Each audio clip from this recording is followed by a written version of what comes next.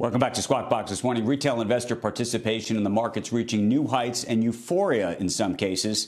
The co-founder and CEO of Robinhood, Vlad Tenev, writing an op-ed for CNBC.com out this morning, and it's titled, "Becoming an Investor is the New American Dream, just like home ownership was before." I asked Vlad about GameStop, of course, what we've all been talking about, a stock which has now been on a rocket ship as part of this short squeeze, and whether those that are investing in this fully understand what they're investing in.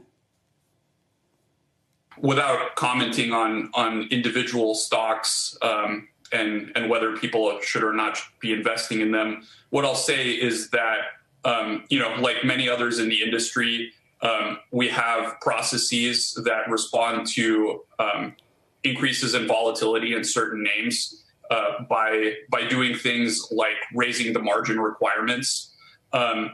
So we've done that in lots of cases, and we always remain focused on making sure the system is reliable, that we're investing in stability, making sure we're up for customers when they need us the most, and that we're investing in customer support. So those remain our two priorities.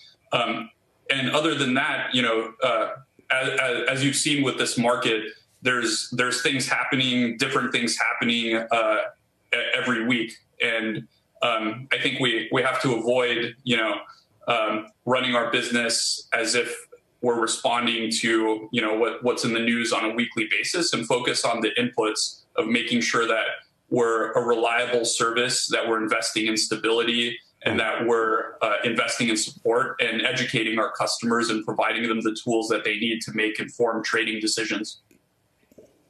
But just so the public understands, in the case of something like a GameStop, are you raising margin requirements? Do you look at a situation specifically like that and say, you know what, this is complicated, and not only is it complicated, we're not sure whether our own customers fully understand the risks involved here? Like other brokerages do, we monitor volatility and we take steps as appropriate, like raising the margin requirements. I do think it's wrong to assume, though, that most of our activity is characterized by trading of volatile stocks. As I've said before, most of our customers are, what's called buy and hold. They deposit and buy over the long term. You have seen overall growth in the sector, which means all types of customers, from the more active investors as well as the most passive, have been growing through 2020.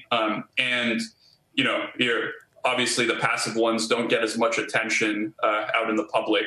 But I do think if you look at the products we're rolling out, fractional shares, drip, recurring through 2020, these are all intended to help first-time investors and also help them on their journey of becoming long-term investors. Shepard Smith here. Thanks for watching CNBC on YouTube.